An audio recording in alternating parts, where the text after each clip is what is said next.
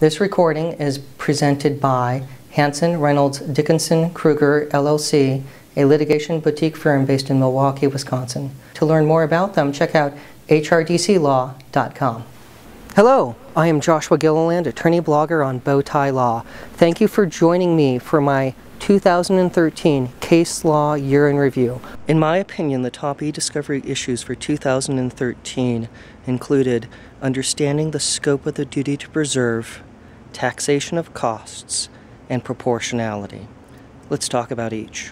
2013 had many litigation hold cases. One of my favorite was AMC Tech v. Cisco Systems.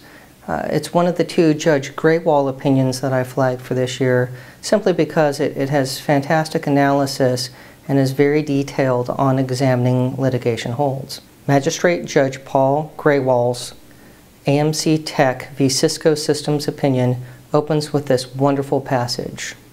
10 years after Judge Shinlin woke up the legal world from its electronic discovery slumber in the Zuba Lake series, plenty of other courts now have weighed in on when the duty to preserve electronic evidence attaches. With varying degrees of sophistication, most parties have gotten the basic message. The duty begins at least no later than the day they are sued and told about it. Less understood is exactly what a party must do then and by when.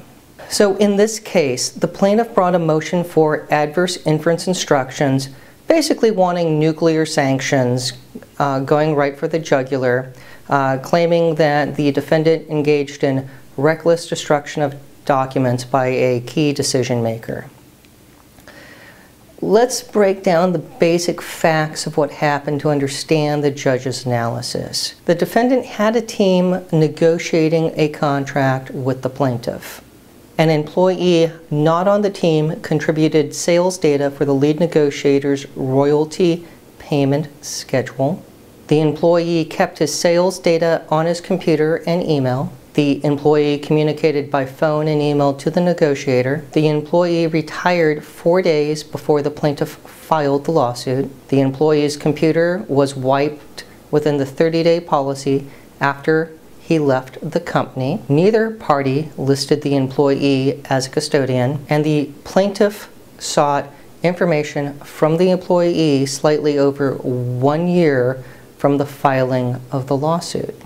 So the issue, had the duty to preserve already attached to the former employee's ESI prior to its deletion? And Judge Graywall has some wonderful quotes digging into this analysis. The scope of the duty to preserve is not limitless. A litigant has an obligation to preserve only evidence which it knows or reasonably should know is relevant to the action. This duty requires a party to identify, locate, maintain information that is relevant to specific, predictable, and identifiable litigation, which includes identifying key players. So what it boils down to is requiring a litigant to preserve all documents regardless of their relevance would cripple parties who are often involved in litigation or under the threat of litigation. The court found that the custodian was not a key player. Moreover, the data was not unique because the defendant produced its internal finance spreadsheets pertaining to the sales of the subject devices. The files were likely created by the employee, and there were emails going back and forth with others, so it's not like the data had been lost. So the court held there was no prejudice to the plaintiff, and that sanctions going for full liability would have been wholly inappropriate, and thus the court denied the plaintiff's motion. Proportionality is often the red-headed stepchild in any eDiscovery case. Now, the proposed rules take proportionality front and center in a way that I don't agree with, I think could be problematic, but we'll see how things pan out there. But proportionality frequently is not argued. Instead, parties focus on undue burden, claiming that ESI can't be produced because it's not in a reasonably usable form, when that's not the right argument to be making. They really want to be making a proportionality argument. Well, we had a case that, again, that's a Judge Graywall opinion, that hit the proportionality issue, and it was in the Apple v. Samsung litigation. Tons of other opinions in this one. It is an epic one. But basically, Samsung sought additional information from Apple that would have required Apple to have done more work to produce it. And the court focused on proportionality and saying, no, they don't need to produce that information because you already have expert reports, there's other information there, but they'll be stopped from offering anything more. So it's a good opinion to look at, and there's a lot in there. The court stated very nicely, the court is required to limit discovery if the burden or expense of the proposed discovery outweighs its likely benefit. And this is the essence of proportionality, an all too often ignored discovery principle. Based upon proportionality, the court limited discovery in the case and denied Samsung's motion. Which brings us to taxation of costs. Taxation of costs would be an excellent way to get parties to take proportionality seriously if a prevailing party were able to recover more in eDiscovery costs from an opponent when they are victorious in a case. So let's talk about what are the different types of costs that you can have when it comes to electronically stored information. And the answer is there are a bunch. You have everything from data identification. Data preservation could be anything from going out and forensically imaging hard drives on a bit-by-bit level, to doing targeted collections, to going after an email server, processing. After the data is acquired, being able to then go, all right, now it has to be processed, which usually gets into deduplication, near dedupe, other data analytics to help distill the data down to a manageable size. You then get into issues with how to do production, so production media. If you are doing file conversion to static images, that can get in there. If you are scanning paper, doing optical character recognition, or if you've converted ESI to TIFF, then you might want to OCR the redacted TIFFs to be able to get searchable text from them. You can also have load file creation that then goes to the opposing side with a production, and also hosted review, which could be a monthly cost anywhere from, depending on the size of the case, a couple $100s a month to tens of thousands, depending on how big the lawsuit is. Magistrate Judge Elizabeth LaPorette is one of the top eDiscovery judges in the country, in my opinion. Judge LaPorette has a fantastic quote at the beginning of the Alzheimer's case about the taxation of cost statute. Enacted in 1853, well before the era of eDiscovery, the statute is technically antiquated. Yet, unless and until Congress chooses to update it to address the new and rapidly evolving era of computer and cloud stored, processed, and produced data, courts must do their best to select and apply the most appropriate analogy from the era of paper documents which the statute addressed. Being the history geek, I decided to look at the different antebellum technology prior to 1853. The biggest one would have been, in 1829, the typewriter. Photography rolled in 1835. You had the Babbage differential engine in England in 1835. You had Morse code in 1838, which would be the most analogous to email and text messages that we have today. Those were some of the tech achievements prior to 1853.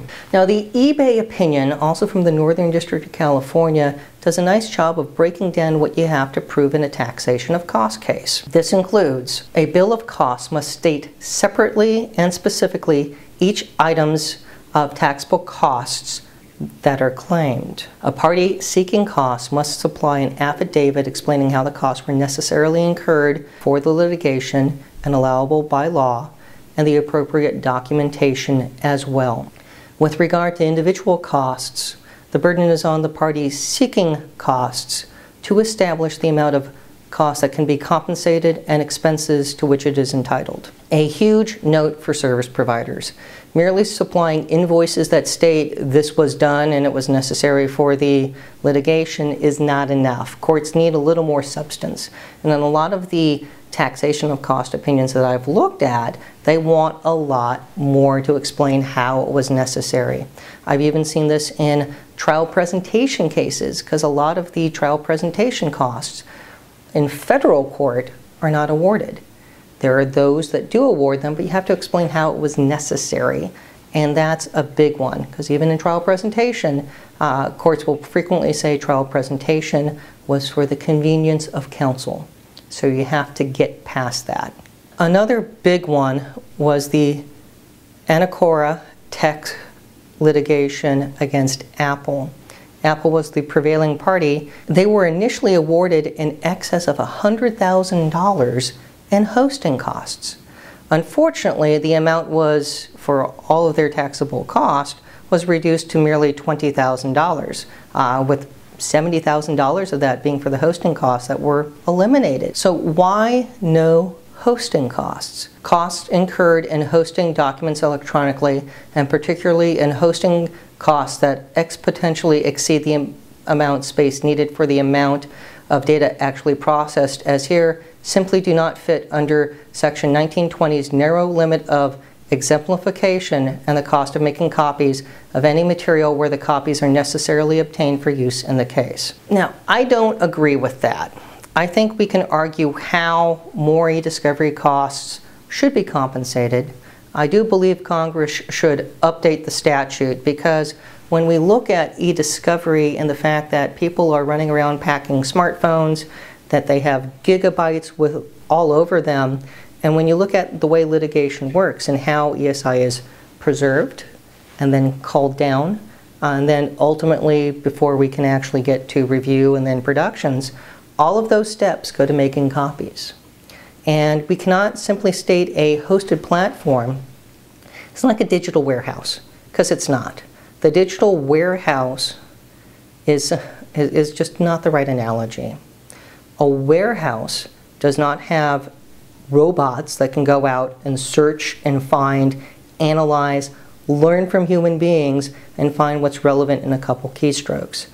A dynamic litigation support database can. So I do believe that if we continue to argue in affidavits and spell out how using these tools was necessary for the litigation, if not, you'd be digging through baseball stadiums worth of data and saying, hey, no cost for this, because unless you converted it to a TIF, that's the only reason that we're going to compensate you. Just isn't right. I think parties would take proportionality more seriously in how they draft requests and determine the scope of the litigation if a prevailing party were entitled to recover costs.